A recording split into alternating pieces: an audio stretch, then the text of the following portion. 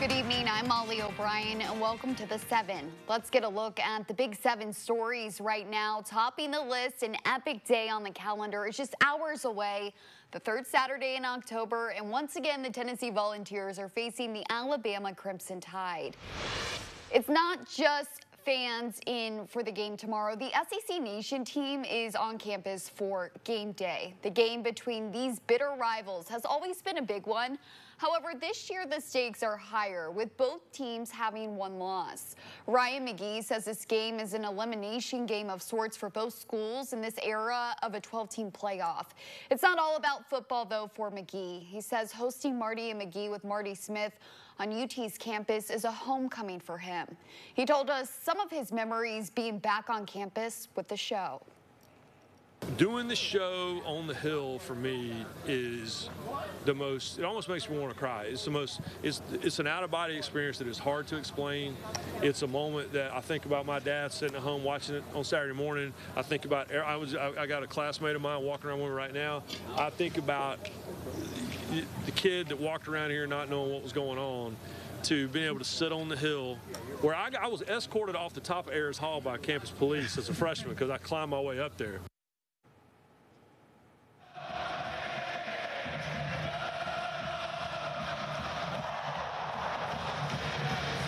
Neyland Stadium, when the Orange and White Nation really gets cranked up. Tim Tebow has played in the hostile environment that is Neyland Stadium and said it's his favorite to play in because of the passionate fans. He talked about how loud it needs to be this weekend.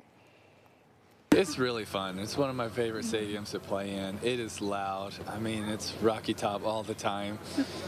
I'm going to show a tape tomorrow on, I believe, 3rd and 12 with like 4:50 to play last week against Florida. When you watch the coaches film in the end zone copy, the stadium's so loud that the camera that's filming it, it's blurry. You almost can't even watch the film because it's shaking so much. Marty and McGee starts at 9 o'clock. SEC Nation follows at 10. If you're going to the game, remember it's an orange out, so be sure to wear orange. If you can't get inside Neyland, UT is hosting a watch party at Ball Village in Humanities Plaza. The university says it will begin at noon and end when the game is over. Ball Village then opens at noon. The Vol Walk begins at 1:15. Gates to Neyland open at 1:30. The Pride of the Southland Band marches at 1:50. And kickoff is set for 3:30. And before the watch party starts, you can tune into Channel 6 Saturday morning at 10:30 to catch our Tennessee Tailgate Show. The 6 sports team will preview the third Saturday in October matchup to get you ready for an action-packed day of football. If you're staying home, we've got you covered as the Vols play Alabama right here on Channel 6. But beforehand, you can watch Miami take on Louisville at noon. And number 5 Georgia plays number 1 Texas after the Vols game wraps up. Kickoff for that one is set for 7:30. Again, you can catch all of the action, including the Vols, tomorrow right here on Channel 6. Now to a big shakeup for Knox County Schools. Knox County Schools announcing in the past 2 hours that its chief of security is leaving the school system. Jason Perriard stepping down to take a position in the private sector.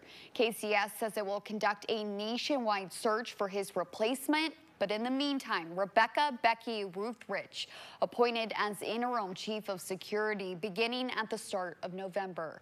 She currently serves as a manager of discipline and investigations for KCS. Our next big story, another example of heroism coming out of Helene. Lieutenant Danny Reese and Sergeant Dan Williams, both school resource officers in Cott County, are typically in uniform patrolling school grounds in the county, not rescuing people by helicopter like they did on September 27th. The pair of resource officers initially began to assist with patrol when the county began to experience flooding 3 weeks ago. Later in the evening, the two went up in the helicopter rescuing people. We're told at times the helicopter was unable to find a safe landing zone, so the pilot hovered while the two jumped out to rescue victims. We were there. We were throughout the day doing what we could to help. When we finally got that helicopter from Knox County, myself and Lieutenant Reese happened to be be right there, and we were asked if we'd go in the helicopter and see what we can figure out as far as how to get to places. But once we got going and seeing people on rooftops, we just started getting them. In total, the pair of resource officers rescued 24 people. A Tennessee Department of Transportation worker reunited a family with their 2 dogs that had been lost for several days in the aftermath of Hurricane Helene. Richard McNabb, a TDOT worker and Cobb County native, was on the job days after the flooding when he and another worker spotted 2 dogs on I-40 where part of the roadway had actually been washed away. TDOT wrote on social media that their dog tags helped McNabb return the dogs to their home in Grassy Fork, a town several miles away from where they had been found. We saw these dogs, and the little pup was just barking and yapping like crazy, and the mom was over in the ditch drinking water. And so I scooped up the pup and handed him to Willis, and went over there and talked to the mama dog here for a minute, and she let me get her, and we put her in the truck. The mama and little puppy were gone, and the other 4 puppies were all at home, so we began searching for them and trying to figure out where they went, and that went on for about a week before Richard called us and let us know that he had found them. So we were really glad about that. Josh Ford, who you just heard from, told 6 News that the lack of cell service in the area made it difficult for McNabb to contact him and let him know where the dogs were found. And continuing coverage of the big relief effort after Helene, today marks 3 weeks since the storm's remnants brought catastrophic flooding to parts of western North Carolina and right here in East Tennessee. The Federal Emergency Management Agency sent out an update this afternoon on the amount of help coming from that agency so far. FEMA says it has approved more than $12.8 million in assistance for more than 2,800 Tennessee households. That's for the 8 East Tennessee counties under the federal major disaster declaration: Carter, Cobb, Greene, Hamlin, Hawkins, Johnson, Unicoi, and Washington counties. Now, speaking of Washington County, that's one of the places where FEMA teams are helping more people apply and register for disaster aid. We've shown you the site, a place called Fender's Farm in Jonesboro, where FEMA specialists are set up from 2 to 7 each day, taking people through the application process. FEMA says the teams will be there every day until further notice. And new help tonight, the state announcing it will provide one-time emergency cash assistance to qualifying families impacted by Helene. That's including those in Cobb, Greene, and Hamlin counties. The program will provide a one-time payment of $500 for households of up to 2 people, $750 for households of 3 to 4 people, and $1,000 for households of 5 people or more. The state says both SNAP and TANF recipients in impacted counties will automatically receive this emergency cash assistance. Other people who live or work in impacted counties can apply for assistance as well. However, there is a list of qualifications you'll have to meet.